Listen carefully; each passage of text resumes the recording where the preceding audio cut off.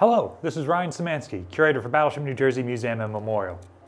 Today we're in Mount 55, one of the 5-inch guns, and I'm sitting in the gun captain's position here in the back of the gun mount. The gun captain has access to a ton of different buttons, gauges, annunciators, voice tubes, switches, all sorts of other things around here, operating instructions. The space is surrounded with information that he needs, or communications equipment that he's going to need for using the gun mount. But this one has something cool in it. The graffiti isn't quite the right word. All of this information around him, and remember, this is still an age where you're dialing phone numbers. This phone doesn't have a memory like your smartphone does. He needs a list of phone numbers for the ship. The ship has something like 800 of these rotary style phones. They're ship service telephones. This particular type was installed in the 80s, although there was an earlier type that dates all the way back to World War II. Each compartment on the ship that has one of these phones has a 4-digit phone number that starts with the number 7. But with over 800 of these numbers, obviously the guy doesn't remember everything. When you first come on board the ship, one of the things in your welcome packet usually included a little printed onboard phone book that lists all the office numbers and those sorts of things. Well, he's not carrying that folded piece of paper around in his back pocket. So what did he do?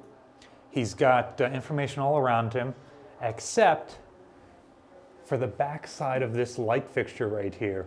And he has Sharpied on the light fixture the numbers that he uses most frequently. For example, he's got quarterdeck forward 7203. That is still the number of quarterdeck. If I wanted to call quarterdeck right now today because there is an emergency, I could dial that on this phone, and that's where our quarterdeck officer, the first tour guide you see when you come on the ship, is going to be located. So it's almost always manned when the ship's open. I could call and say, hey, I'm having an issue, can you send some help back here? And he would find a staff member to come back here and help me. All the way back to, we believe, sometime in the 80s. Now you can tell that this light fixture is sort of just added on aftermarket. These fluorescent tube fixtures, some are added in the 60s. This one, I'm guessing, was added in the 80s based on the light switch that's attached to it right here. This mount would have, early in the 80s, been manned by the Marines, but then at the very end of the ship's career, would have had a crew of gunner's mates in it. So that's probably what it is. I'm not sure if these numbers date back to the Marine period or to when the gunner's mates were in here, right at the very end of the ship's career. So in addition to quarterdeck forward, it also has aft quarterdeck, and it's got written on there in port. So that's likely only manned when the ship is in port. Again, it's somewhere where there's probably going to be a quarterdeck officer. If you need somebody, it's going to be very difficult when the ship is in port to find officers, but that's somewhere they're likely to be. It's got both forward and aft plot phone numbers up there. That's where this gun is probably getting its fire control information from. And it's very much a toss-up between which one is going to be sending the signal to which gun mounts. If the battery is divided, they may well be getting their signals from different plotting rooms.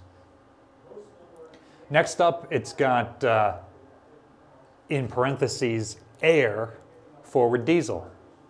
That's where the air compressors are that's sending the air up to these guns to shoot down the barrels after they've fired to blow out the residue, like swabbing out the guns. So that's a critical system that they're relying on something from outside of this position. It's also got the bridge and damage control central on there. If they have to report damage, if they need the captain or the officer of the deck, when they're at sea, it's got both of those numbers. Critically, it doesn't have the handling room or magazine associated with this gun, but this voice tube right here is to the handling room directly below us where we're getting our ammunition from. So, doesn't seem like they needed to dial. Could also open up the hatch in the deck directly below me there and just call down to those guys. So it's super cool seeing this original, again, graffiti isn't the right word, but it's not an official sign that's hung there. It's somebody Sharpied in what they often used, what they needed. So it's interesting to see what it was that the gun captain of Mount 55 most often needed to communicate to. It's also interesting seeing that this is right here, eye level in the gun captain's position. Now, Mount 55 is the one that we have open on the tour route. With a regular ticket, you can come out and visit Mount 55. On your regular tour, you can come through here. You can see where the 14 sailors would have been. You can even climb up here where the gun captain would sit and look right at those numbers and see how easy it is to pick up the phone and look at that while you're dialing.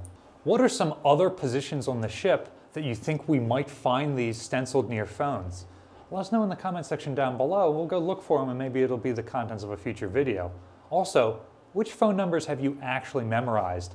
Besides my childhood landline, which no longer exists because now everybody uses cell phones, and my own cell phone number, I don't think I have any of them memorized. I have to check my business card to remember what my office phone number is.